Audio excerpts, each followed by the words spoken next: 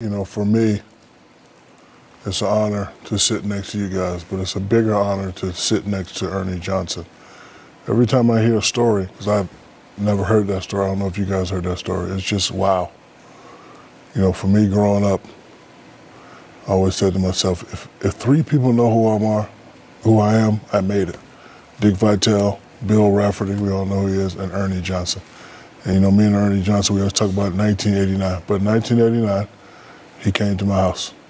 I was like, Ernie Johnson's in my house, and he was nice, he's polite.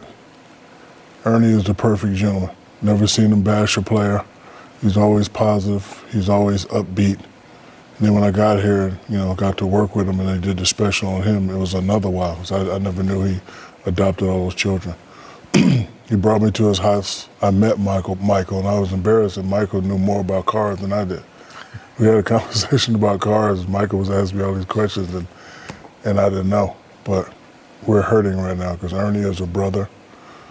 You know, he's more than you know, a brother to me. He's someone that, of course, I looked up to. I'm sure we all looked up to him. And when I got the text that day, it just hurt. You know, I'm still kind of hurt from my sister and the passing of Kobe. I'm just trying to get over that. But to see a great man like this hurt, it just makes all of us hurt. So Ernie, you know I love you. You know we love you. Condolences to you and your family. And, you know, whatever you need from us, you know I'm going to be there for the rest of my life. We go back since 1989. Thank you for always being nice to me. Thank you for allowing me to meet your family and hang out with your family. And I know you're hurting. And take your time coming back, brother. So I know you and Michael had a routine, and, you know, I'm a creature of habit. And, you know, sometimes when you have to change your routine suddenly, you don't know what to do. But I know you're going to figure it out. You're a great man. Take your time coming back. We love you. And we miss you, and we support you, brother.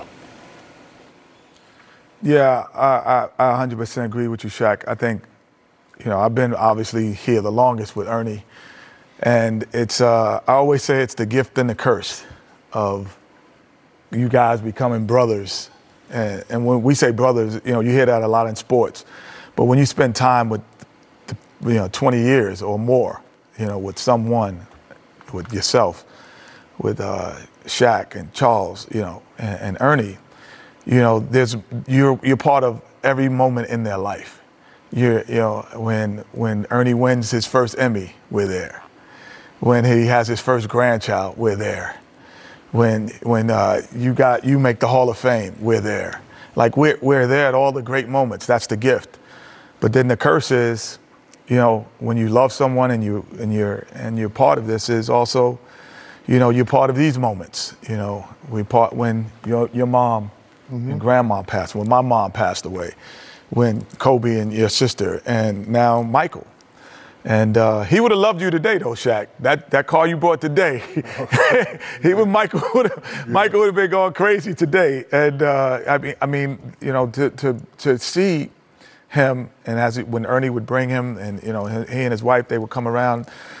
With Michael, you know, he would. We always talk about lighting up a room, but it's a gravitational pull. Like some people have a gravitational pull no matter who they are and how they are. And Michael had a gravitational pull that you would move towards him in that respect. Ernie is usually, for those who don't know, Ernie's usually the person that we lean on. So Ernie, this is the first time you need to lean on us. You know, Shaq, I agree. When I got the call over the weekend, I was heartbroken, obviously for Michael, but I was really heartbroken for Ernie and Cheryl Ann. Because just watching that story just made me appreciate them more. I mean, I'd heard the story, I've seen that story. You knew the story. You knew the story, but for them to adopt a kid they know got special needs, to change his life forever. And she said in that phone call, I would spend the rest of my life wondering what happened to that kid.